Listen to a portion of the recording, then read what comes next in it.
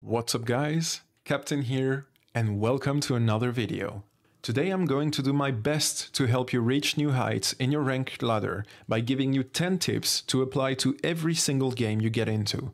Winning is one of the best feelings you can get in the finals, but it is also a very fleeting concept, requiring your focus to the very last second of every single round. Every week, I receive tons of messages from players asking me why they are losing when they actually have awesome scores at the end of every round. Sadly, this cannot be answered with a simple answer, but luckily, there is a recipe to follow if you want to give yourself the best chances at victory. Pay close attention to every tip, and especially the last one, because they are each a part of a whole that you will need to master if you want that diamond badge at the end of the season. On the other side, making these videos take a lot of time, so if you want to show your support, you know what to do. Enough with the introduction, let's get into the video. The first tip for today is to learn how to use the meta to your advantage. I know, this sounds obvious, but you would not imagine the percentage of players that jump in their ranked or unranked game believing that they have spent enough time on their sword gameplay to bypass the known reputation issues of playing light with a melee weapon or pushing the KS 1216 on their heavy because that's the gun they picked the game up on 5 months ago when they started their season 1 and have been rocking it since the start. The concept of meta has arisen with the concept of patch notes. This is not to be annoying, but clearly because game designers make weak or strong changes to their games to keep their player base on their toes and avoid repetitiveness to break the player's enjoyment of the game. That being said, it does mean that if your favorite gun was heavily impacted by an update, you should seriously consider putting it aside until things get better. Consider this. If your weapon is a 10 out of 10 on patch 1.0, it gets heavily nerfed to an average of 5 out of 10 on patch 1.1, your skill and knowledge of the game will give you a chance to raise the bar to a 7 or 8 out of 10. But that means you will have to consistently play the best version of yourself and be on top of every single game, which, firstly, if we're being honest, is not realistic, but also means that you would be giving yourself a hard time just for an 8 out of 10. On the other hand, if you then accepted to switch your gun for the new meta 10 out of 10, your lack of experience on that gun might bring you down to an 8 out of 10 for a little while, but this would come easily and effortlessly. On top of that, the experience you take on that gun will gradually bring your level back up to a 10 out of 10. Following the meta is a very strong and easy demonstration that you understand the game in and out and is a guarantee to go higher on the ladder. The second tip I have for you today is to find yourself good teammates. Obviously, this is not as easy said than done, but it is nonetheless critical if you intend to go higher on the ladder. Now, of course, solo queue exists, and you can absolutely manage to rock your entire season up to diamond by playing solo, don't get me wrong. But if you're looking for quick and simple tips to win more games, this should definitely be on the top of your list. Let's consider what happens when you launch a ranked game. I will skip over the enemy's side and focus on what's happening on your side of the barrier. If you launch a game solo, the variables that all need to go well for an easy upcoming game would be team balance. Are you following the meta with a double heavy medium? What guns is your team pushing? Double light with one on the sniper and the other on the M11 is a guaranteed loss, no matter how good you are, for example. What gadgets are in your hand and in your team's loadout? Can they synergize? If both your mediums are running zipline, that's not going to get you anywhere. What specialization are you all going to have access to? Evasive dash with mesh shield is probably not your best combo out there, etc. On top of that, you will only have one game to align your thoughts, gameplay, communication, calls, and more. And even if you do manage to do so, by the time things are running somewhat smoothly, you will probably already be at the end of the game. On the other hand, having a trio queue pre-made gives you not only the chance to correct everything I just mentioned, but will usually lead to more fun playing. You will evolve together, plan and correct things together, enjoy wins together and suffer losses together. This is how team-based games are meant to be enjoyed. Our third tip of the day is please, please, please give communications. Now, those of you regulars of my channel know that I vouch for comms on beyond anything, except maybe that objective overkills. I always say that even if you are shy, unwilling to talk or anything else, at least have your comms on at all times if you launch a ranked game. Just out of respect for the players taking the competitivity seriously, they should have the possibility to reach out to you in-game. But let's go a little further today. Today I will defend the fact that not only should you have your comms on at all times, but if no one is making the calls, you should take the role upon yourself. If you want to go higher in the ladder, somebody is going to have to take the leading role, simply because that is exactly how this game works. Beyond gold rank, any push or any defense will require coordination, and that cannot be obtained if no one is speaking. That is true for solo, duo or trio queue. Let me reassure you on the role itself. Giving calls doesn't require extensive knowledge of the game. It doesn't require you to understand everything or make mind-blowing game plans. Simple calls like one on the roof, I'm pushing the cash out, going for the respawn, can make a whole difference. At the very least, that will give you and your team a level of synergy that any team without a leader would not have. And remember, except for the final of a tournament, you only need to be within the top 2. You can statistically easily consider that at least one of the 4 teams will not be making any calls. That means you realistically only have one team to beat to reach the next round. Let's go for a very important tip 4 of the day. Pay attention to the enemy team formations. This is on one side critical, but on the other also quite simple to do. At the start of every round, take 10 seconds to look at which classes are being used by the enemy team and concert with your team to discuss which team seems like the most dangerous on paper. Obviously, the answer will depend on the current meta, but as long as you pay attention to the game a minimum, it isn't difficult to spot out the typical strong team. As of now, any team running with a double heavy medium should be considered as dangerous. On the other hand, a team running heavy, medium and light will probably have gaps you can exploit. Going for the easy kill against the light build would quickly change the fight to a 2v3 and give you a strong advantage to finish with a team kill. On top of that, understanding enemy formations can also give you sufficient knowledge to influence a game beyond the results of your own team. For example, if you are a platinum player and that you somehow end up against 2 other platinum teams plus 1 diamond team, you can easily support the platinum teams in scoring or stealing cash outs when they are fighting against said diamond team by only shooting at the diamond players. It is not easy, but can often lead to the elimination of the team you are targeting, giving you a stronger chance to end in the finals against a team that is closer to your level and therefore a stronger chance at winning the tournament. Tip 5. Don't be a one-trick pony. For context, and those who would not have heard of this wording, a one-trick pony is a player who tends to play one class, one loadout, and will not change whatever happens. Understanding every class, how they are played, their respective strengths and weaknesses, which guns are better in which situations, and the limitations of each class's gadgets and specializations will give you a very strong edge over the enemy teams. This will be more and more applicable as the game gets older, since players are taking more and more experience and therefore learn to counter each classes. As an example, in higher ranks, if you are outplaying every round with, let's say, a double heavy medium class, and they see that the medium is only playing healing beam, sustaining the 2 heavies and enabling their rampage, you can be sure that once the final round has arrived, their sole target will be to kill the medium, and they will choose their loadout to make that happen as consistently as possible. If you are that medium and are only good at healing, if that is removed from you, even if alive, this is already practically a 2v3 for your enemies, and you can already kiss your victory goodbye. To outwit your opponents, you will need to be smart. To get smart, knowledge is power. Do not encapsulate your capacities just because you feel safer with a gun that you are used to using. Our 6th tip for today will be to use your gadgets and specializations.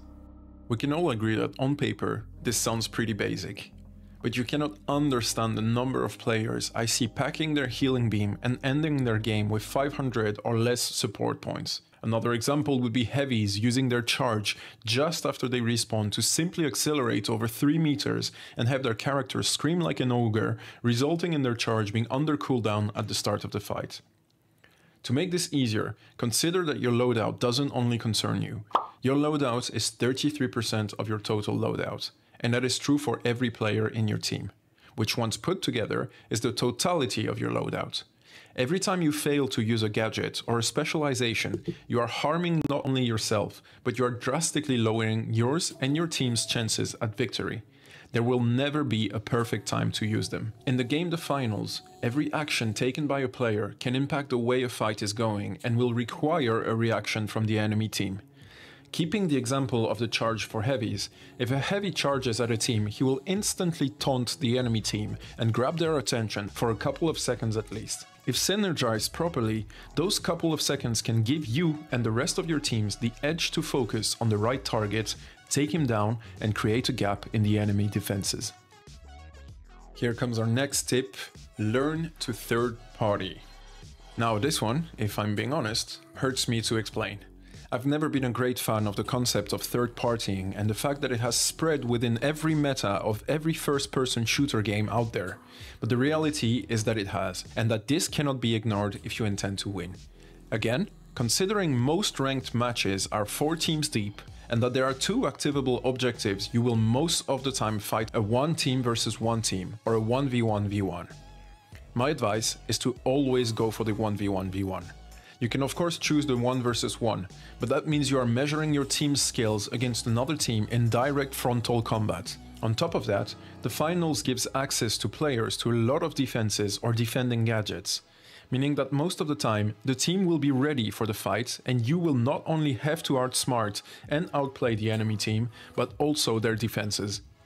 On paper, before the fight even started, the defending team already has an edge on you that you will have to overcome. On the other hand, using the third-party angle changes the rules of the fight completely. Not only will the first attacking team probably destroy most, if not all, of the defending team's defenses throughout their fight, but there is a strong chance that they will kill at least an enemy. Even if they didn't, and the defending team kills them all without any issues, they will not be in the same mental state after eliminating one team as they were before any fight happened. It might sometimes feel counterproductive to wait and hide while the team has their backs to you, but if you are good at reading what is happening, you can easily enter the fight at a more advantageous moment and clear the entire point with barely any efforts. And that, my friends, applies to every level of the game, from bronze to diamond. If the enemy team is not mentally ready to counter a potential third-party action, which they rarely are, there is a high chance that you will take this fight on and end victorious. 8th tip of the day: do not blame your teammates. This one is particularly difficult, but also a skill that will help you get better in every single competitive game you might enjoy. Consider this: you cannot best influence your team to be better or worse. But the only element you can control consistently in every single game is yourself. Getting annoyed, angry, insulting, questioning, or anything else at your teammate will never end well. You cannot give your teammates muscle memory. You cannot give your teammates a better understanding of the game in real time. You cannot give your teammates a better aim. But you can strive to do all that to yourself no matter what your level is. There will always be a ceiling to break through, a record to pass, or a detail to master. Even if you are finishing every round with a 15-0 and losing because your teammates are 0-15, you probably should learn how to coordinate with them better. Always keep in mind that in most cases, the players in your ranks have gone through the same difficulties as you have to get to that level. They have somewhat of a similar understanding of the game and somewhat similar capacities in-game. You might be better, but that doesn't mean you can achieve more without them. Spend your time understanding your mistakes rather than theirs. Use your experience to push them higher rather than to point the finger. Even a team of silver players will have platinum level if led properly into battle. And even if, at your best efforts, things don't work out, consider that there are games that are absolutely unwinnable. No matter what you do, it was leading to defeat, and that's okay. The same as some of the games are unlosable. You could play with your eyes closed and your back to the screen that you would still win. Don't tilt, stay focused, and take every teammate as your short-time brother in arms. I guarantee you will see fast and efficient results. For our crucial tip number 9 of the day, take breaks. Yes, big surprise, you are not a machine. Whatever you do and however good or bad you are at the game, you are playing encompassing emotions. It is these emotions that can often tilt the balance of the game in or out of your favor. The easy example to prove my point would be to focus on defeats and say that obviously, after a defeat, your mindset is impacted, and however strong you are mentally, it will play a certain role in tilting your mental, and that can lead to errors in-game that themselves can lead to additional losses. And you are now stuck in a vicious cycle. But let's put it the other way around. Let's imagine you have just come out victorious of a 45-minute long tournament. You have just won your first 2 rounds by a landslide and destroyed the enemy team in the finals with a 2-0. Awesome. You now feel great, proud, and you are ready to take on anyone in the world. Well, the reality is that these thoughts have sourced from the adrenaline and other brain-injected hormones, and you, despite what you think, are already blurred by the rush of victory. I am sure you, like I, have experienced this countless times. The sad and sour defeat after a strong win. This time can obviously be because you've ended against a stronger team. But it can also be because you came in the first match with the intent to fight with everything you have to ensure you come out victorious. But once this was reached, you came in the second game thinking, we are better, we got this easy. And suddenly, you and your team are full of gaps and don't even see them, blinded by the rush of your previous victory. Take breaks regularly. A few minutes are enough to clear your thoughts and jump in the next game with the right mentality. The cherry on top is that you will not only be able to take this break time to reflect on mistakes that could have led you to the defeat you just faced, but moreover, you will enjoy your victories much more that way. If you just launch a new tournament right after having won one, where is the pleasure of the win? Again, you are not a machine. There is only the fun you take out of every round you play. And for our final tip of the day, objective over kills. I absolutely had to make this my final tip of the day, and there is nothing more important in the entire video. The finals might be a first-person shooter, but it doesn't resolve even a little bit around the kills you or your team makes. You can steal a last-second cash-out just by starting a steal when there are explosions all around, covering the alarm noise of the cash-out, stealing a $22,000 vault without shooting a single bullet in the round, and therefore winning the entire round. Killing should be considered as a decision and not a result of an action that you were pulled into, or even worse, initiated. Going to kill that light player might mean that you left your tank without healing and let him to die on his side. You might have taken that light out, but your team has now lost its tank. No need to explain how that ends. You should only go for a kill if you and your team have a plan and that this kill will support said plan to capture the objective. Think of Counter-Strike. We have all seen clips of pro players who manage to hide and end up in the back of a player with access to a simple kill.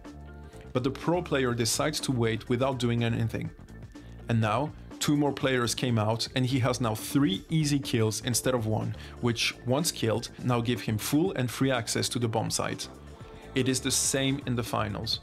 Choose to reveal yourself, fire, kill, or take actions at the one crucial moment that will simplify your capture of the cash out. This will circle back to every tip you've heard in the video, because it is probably the hardest to respect. But if you manage to discipline yourself enough to always keep that in mind, you are already on your way to diamond at the very least. If you manage to discipline yourself and the rest of your team to follow this guide, you are now on your way to the top 500 of the server. And here was the 10 most crucial tips to win more games in the finals that I could give you. Remember that you will need to follow through with every single one of them if you intend to reach diamond or high diamond. This takes time and commitment, but as long as you stay true to yourself and have fun doing it, you will get there eventually. I'd love to hear what your best advice is to attain victory, so don't forget to comment down below. We've currently managed to cash out $385, but we are going to need a whole lot more to reach victory consistently. So if you enjoyed the video, don't forget to smash that subscribe button to support our cause. Now the last thing that remains to be said, my friends, is that I will see you on the next one.